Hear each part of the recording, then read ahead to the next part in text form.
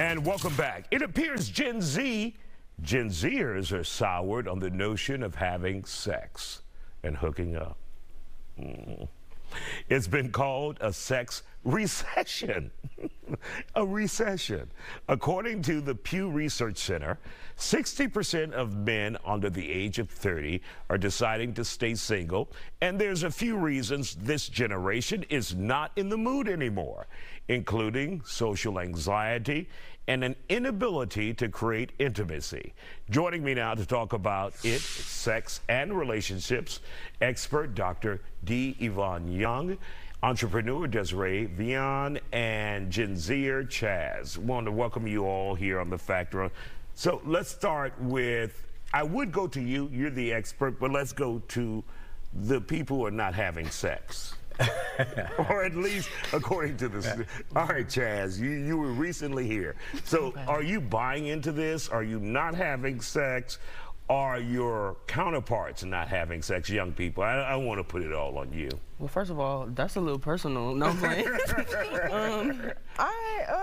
Well, how I feel about it is I don't think there's like so much as a recession. I think that people are like, you know, trying to understand their standards. You know, we have standards for people that we want to be with, and sex is like a, you know, that's a personal thing between you and that one person, and you don't want just anybody, you know, messing up your aura, your zen, coming in messing up, you know, what you got going on.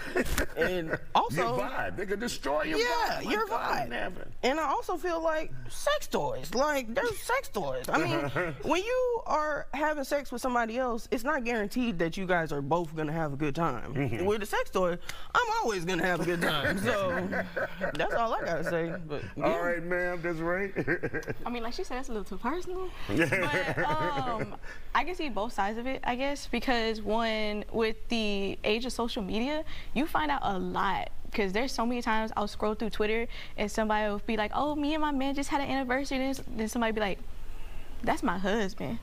Wow. Right. So it's just like now it's people get caught more cheating where they couldn't have back in the day. It's just like, do you really want to embarrass yourself like that in public? So people restrain from like, oh, I just want to go and just sleep with this person, that person. Because, you know, people do have evidence and take videos sometimes, and it's not really cool. And then the other side of it that I see is just like, come on, we gotta have fun, get like with yourself. And like, I get what she's saying, like you don't want to sleep with just anybody because you don't want to have anybody to have access to your body, but at the same time it's just like you have to be able to experience a lot of things in life, and I feel like you should be able to, like, you know, get down, put on some good little music, do what you gotta do, and then dip.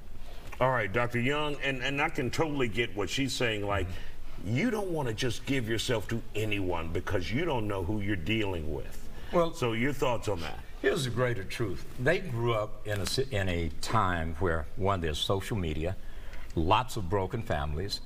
They watch their parents have train wrecks. There are more divorces in Gen Z than ever in the history of marriage in the United States.